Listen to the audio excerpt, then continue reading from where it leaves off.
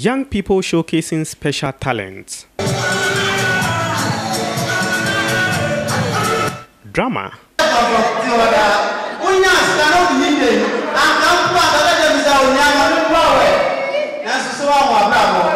Choreography. Poetry.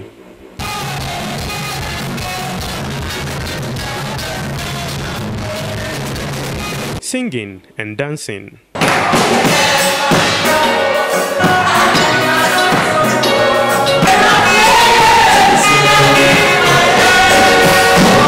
These are youth of the Church of Pentecost, Danfa Assembly, and Amrahia District.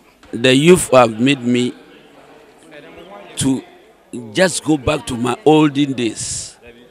Even though I'm a pensioner, I wanted to join them as a youth. So I tried to dance, do everything, but my waist. Here, their counterparts at the Church of Pentecost, Emmaus Assembly, and the Labone District La area are also performing various activities to show their talents to the delight of a large congregation.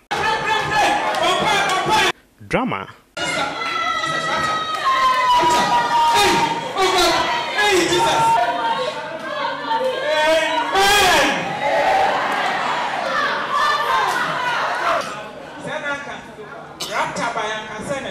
Choreography.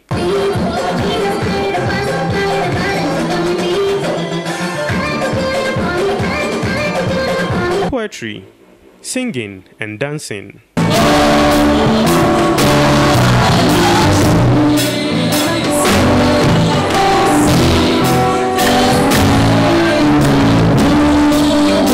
The Church of Pentecost is marking its biannual Youth Week, times when young people are encouraged to play leading roles in the church and guided to be responsible citizens.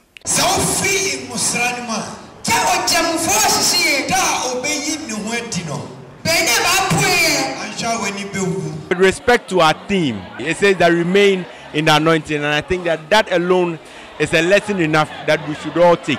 It was super, it was awesome, like power pack. We would move on in life, and then we would also bear more fruits for Jesus. Today's service was awesome. The worship was dope. Everything was amazing. It was power packed altogether. Presiding elder of Emmaus Assembly, Elder Nana Boachi, advised young people to dedicate time and resources to develop their skills and talents, as that could transform their lives and the nation. A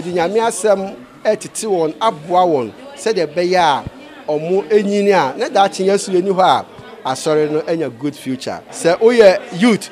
Na se usia adie papa youth age na ebetumi aboa ama obekọ retirement no obe enjoy life. Today's service, I would say, if I'm to compare today's service to previous meetings that have been the leader, I would say today's one is exceptional and awesome. The program is once in every 2 years, so this was an opportunity for us to rejuvenate the youth for the kingdom work. Presiding elder of Danfa Assembly, Elder Samuel Yirinchi, also called on the youth to shun all immoral acts, dedicate their life to Christ, and contribute meaningfully to develop their society.